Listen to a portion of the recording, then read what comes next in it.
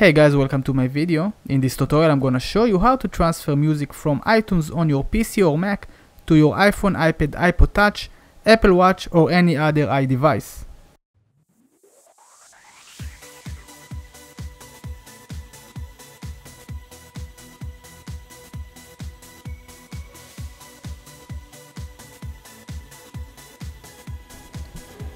Connect your iPhone to your computer and launch iTunes.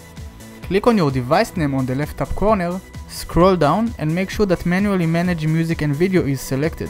On the left side menu, under On My Device, click on Music and then drag your music to this window. You can see the transfer process on the top of the screen. When you're done, you can close iTunes and disconnect your iPhone from the computer. Launch your music app and look for the song that you just added. There you go. Alright guys, if you enjoyed this video, please click on the like button and share it with your friends. If you have any questions, let me know by leaving a comment in the comment box down below. Please click on the subscribe button to the left because there is more great content on the way. Check my other tutorials over here down below and follow me on the social networks. I will see you all in my next video. Bye.